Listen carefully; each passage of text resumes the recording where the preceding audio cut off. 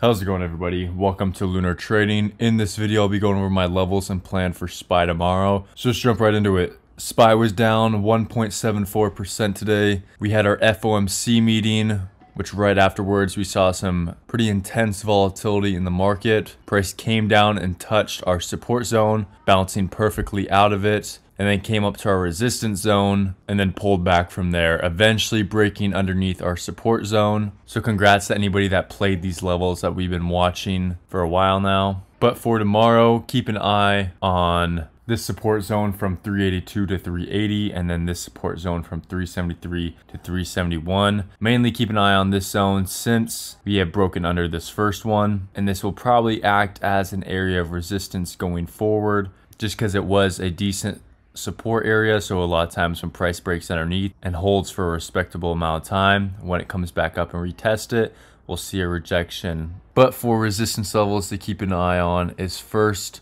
this zone up here from 388 to 390, and then this second zone up here from 395 to 396. And I'm going to delete this third zone just because I don't think we need to watch it anymore. Also, keep an eye on this downtrend that we've been watching for a while. I'm going to delete this previous uptrend since we're pulling further away from it and it's becoming less relevant to us right now. But my plan going into tomorrow is I'm going to watch to see if price comes down into the support zone. If it does, I'm going to be looking to grab some calls, probably light, maybe medium size, depending on the setup. But if we break underneath this zone, we're going to be heading lower and testing low 360s and maybe even break even lower. So I wouldn't be too bullish on the market right now. But if price does come up and retest this first support zone, I may grab some puts off of it just because it could be treated as an area of resistance. Again, it depends on the setup. Maybe if we have a intraday uptrend forming, and then if I see that break and we're also in this zone,